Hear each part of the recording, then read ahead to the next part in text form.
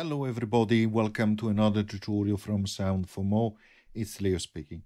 Today we are going to explain more on gestures, which are vital if you use Loopy Pro, particularly on your iPad, and which is what you will do to configure your loops, your UI, etc, etc. Before I start, I would like to remind my viewers to subscribe, as it helps with growing the channel. Thank you very much. Okay, so as you can see on the screen, we have two loops which are recorded. The first one just says 1, 1, 1, and the second one just says 2, 2, 2. Okay, so as you have seen in other tutorials, if you click and hold and swipe shortly, you have this menu which allows you to select to clear the loop or to re-record it as well. You also know that if you click and swipe up, whether click of course with your mouse, in this case as I'm recording a tutorial, but it could be your finger, right? If you touch and swipe up, you have access to further details on the screen. Additionally, you can click and hold and move the loop to another clip like so. And of course, you can move it back. You can also use two fingers. So in this case, I don't use the mouse, but if I put my two fingers on the second clip and I hold, as I move to another clip, you duplicate that. If you click on a clip and do a long swipe, you clear straight away that clip. The other thing as well, if you have two clips like this one, which one says 1, the other one says 2, if you click and hold on one and you move it to the next one, it will do automatically merge. So let's play. 1, 2, 1, 2, 1, 2. Of course, you can also click and do to go back to the original states of both clips. So where can you configure all these gestures? Well, if you click and swipe up and you scroll down right at the bottom, you have this menu which gives you access to gestures. And this is where you see all the gestures which are pre-recorded. For example, if you tap here, it will do a play stop of the clip, which is default action. It will record if the clip is empty, and you can see that you can deactivate that, and it will record on press, which avoid the recording on release. So you see these two are activated. Now what you can also see is it says global setting, which means, look, so if I click on a clip to record, okay, at the moment it will say no input because I removed the microphone, but let me add that back in because it interferes with the recording. Okay, let me show you. It will start to record, right? But if I was to, for example, and let's mute these like so, there you go. If I was to, for example, swipe up, go to the gesture at the bottom and deactivate that record if it is empty, have a look, it will not do anything now. And that's because that is a global setting, so it will disable that also for other clips.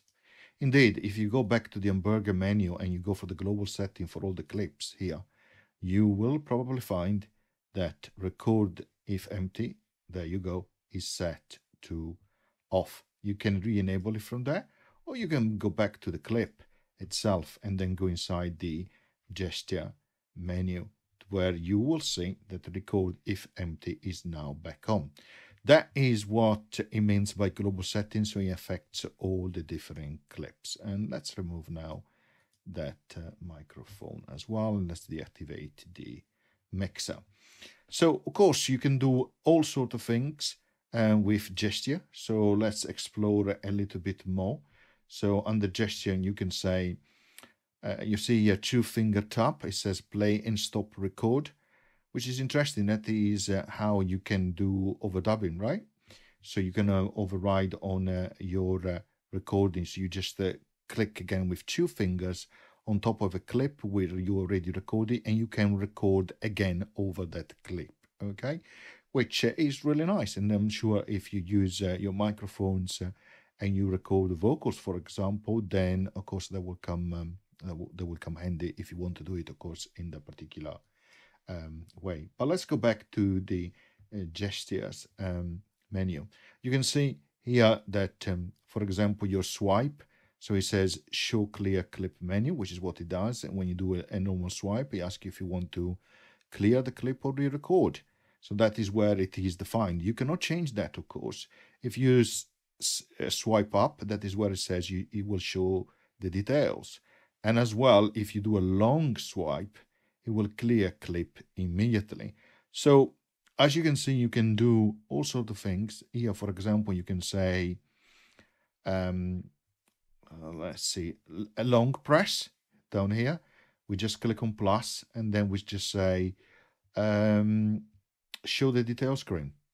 Let's close. So we go to a particular clip and we click and hold. Oops. 2. Oh, I've done it for this one.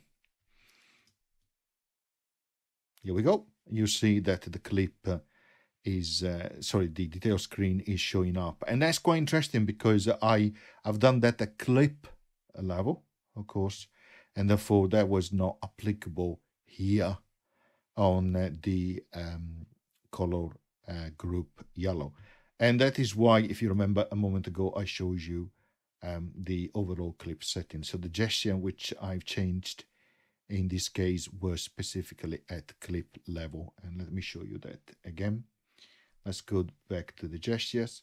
And as you can see, scrolling at the bottom, it says long press. It doesn't say it's a global settings. And of course, if you want to remove that, swipe to the left and select delete.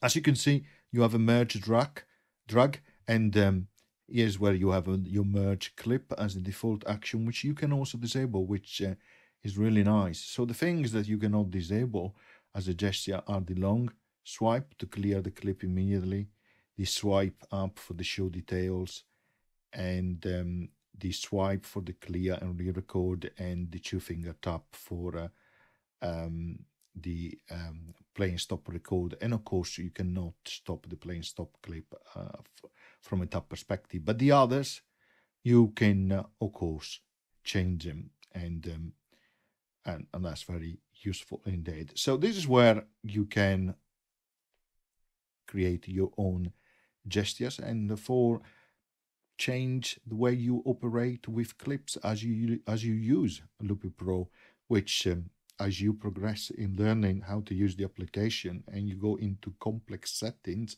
and production, I can guarantee you will become very, very useful to be able to customize the gestures according to your liking.